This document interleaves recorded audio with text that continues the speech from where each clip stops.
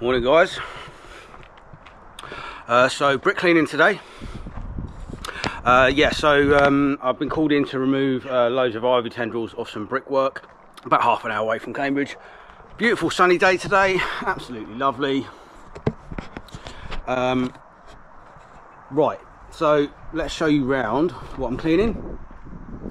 So they've just had this felt replaced on this concrete roof, concrete porch roof, and they've left a load of dust behind on the bricks, so I'm just going to wash that down for them. Weirdly, I've just had a look at that section there, and the customer is of the opinion that it could be paint, but I've just got up there on my ladder and I've just felt it with my hands, and the brick has been smoothed off. Those bricks are quite rough to touch. Those bricks where it looks like it could be paint, it looks like they've been grinded or something like that. I don't really know, it's a strange one, but I don't really think it is paint. I don't think that's going to change. I'm going to give it a wash, see what happens, but I'm not optimistic. It's definitely a different consistency than to the rest of the brick. Right, so a little bit of ivy tendril remains up there, but the main area is here. So I'll get up close, so I mean you may be able to see it, but there you go, that's what I've got to get off, and that is all over the brickwork down here. So yeah, that's what I'm doing today. Right, one thing I'm going to point out is I'm going to start from the bottom and work my way up. Now sometimes on videos like this where other pressure washer companies are working from the bottom and working way up, I see a lot of people start, it's not abuse, but they sort of get a bit annoyed saying, oh, you're not working properly, it's more efficient to work from the top to the bottom. But in a lot of cases it really is irrelevant. It doesn't matter, because it's all going to get rinsed down at the end.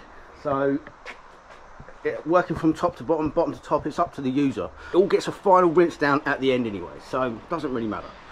So yeah, that's what I'm going to be doing. Anyway, so I'm going to do this wall first, just to see how it comes off, because a lot of the time you can just do it with steam or superheated water, which is more accurate.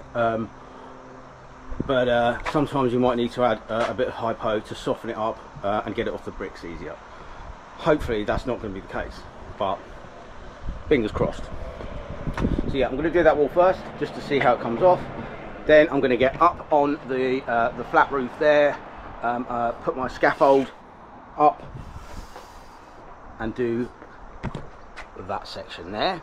So up to about there, sorry, up to about there, and then set my scaffold up here. So that's the job. Okay, so I'm sort of half set up already, so I just need to connect a couple of other things and then I'm ready to go. Okay, let's crack on. Okay, so I've just done a quick test sample on this lower section there, and it's coming off a treat, so no chemical, which is great news for me because it means I can get it done a lot quicker. Happy days. Right, I'm going to set the camera up and we'll get recording.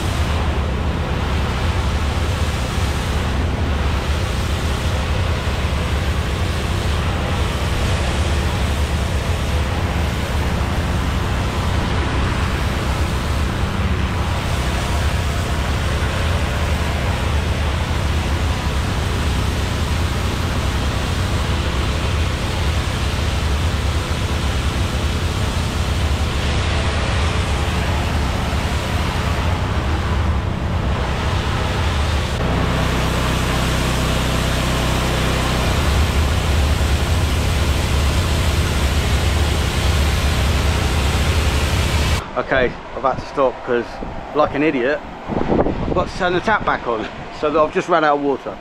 Anyway, that's refilling now. I'm going to get the ladder up against the wall. I've already got some protective ply on the roof so not to damage the felt. I'm going to take the scaffold up there, get set up and start up there now. Love it when it's all going to plan, because it doesn't always work out like that. Nice simple job, this one. Anyway, let's stop talking and get this set up.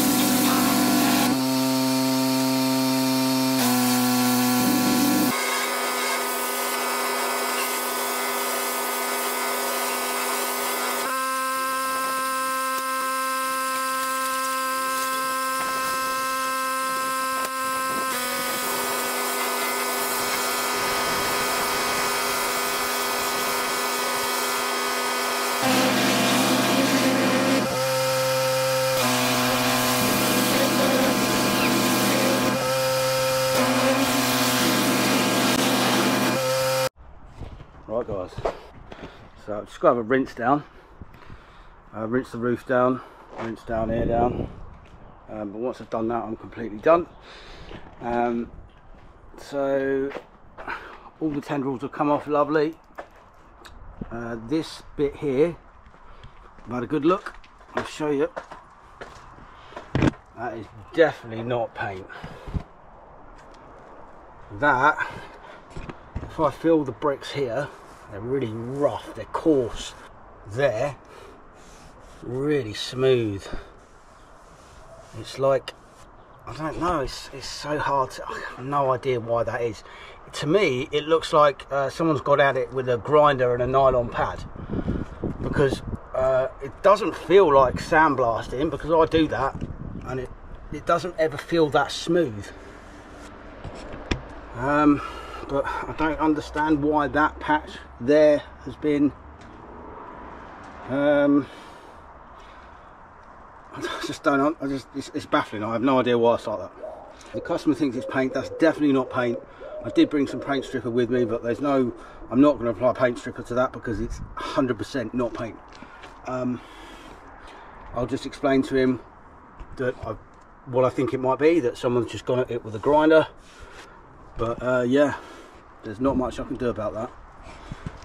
Very strange. Okay, anyway, so have another quick walk about for the rest of it.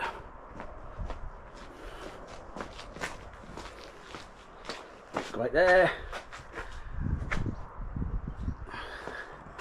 Yeah, lovely.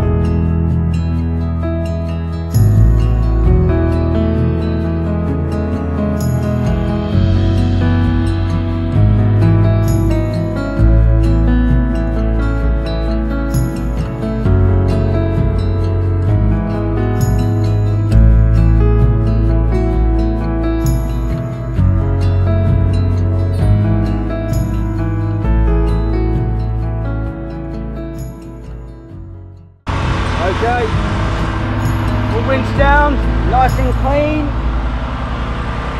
Just do a little bit of rinsing down below and I am done. See you on the next one, guys.